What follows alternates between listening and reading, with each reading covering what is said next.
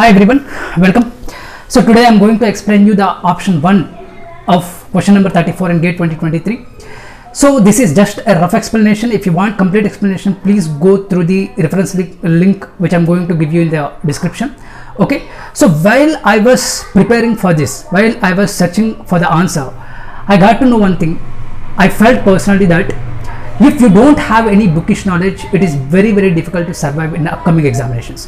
If you want to write any upcoming examinations, you have to have a very bookish knowledge. If you say we can't understand English, if you say we don't have any patience to read the books, it is very difficult for you to survive in the upcoming examinations. Okay, because every exam is getting conceptual. You have to remember that. Okay, so first of all, in yesterday's class I have already discussed about this.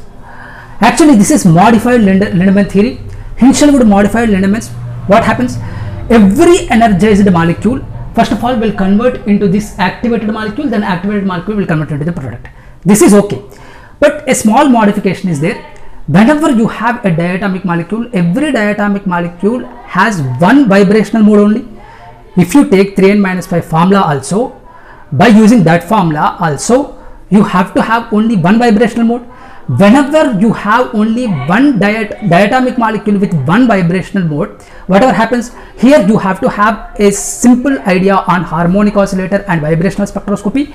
If you see here, I drawn a rough diagram here. Here V equal to 1, V equal to 2, V equal to 3. Surfaces are forming, right? So the molecule will excite from one energy level to the another energy level.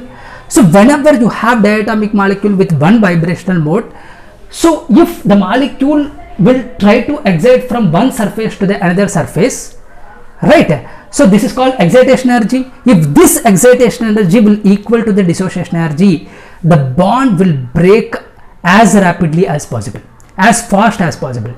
Okay, within less than 10 power minus 12 or minus 13 seconds, bond will break. So that's the reason why diatomic molecules are not applicable.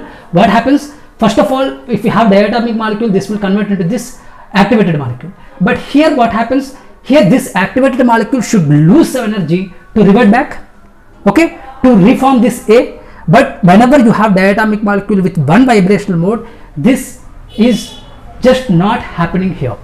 Okay, this thing not happening here. Here the activated molecule is not losing its energy, is not able to lose its energy to reform its A, right? So that's the reason why here equilibrium is not forming. Equilibrium stuff is not forming when you have diatomic molecule, right? So that's the reason why. So whenever equilibrium is not forming, Lindemann theory is not satisfied, right? So that's the reason why here diatomic molecules are not considered in Lindemann theory. This is Hinshelwood modification of Lindemann theory.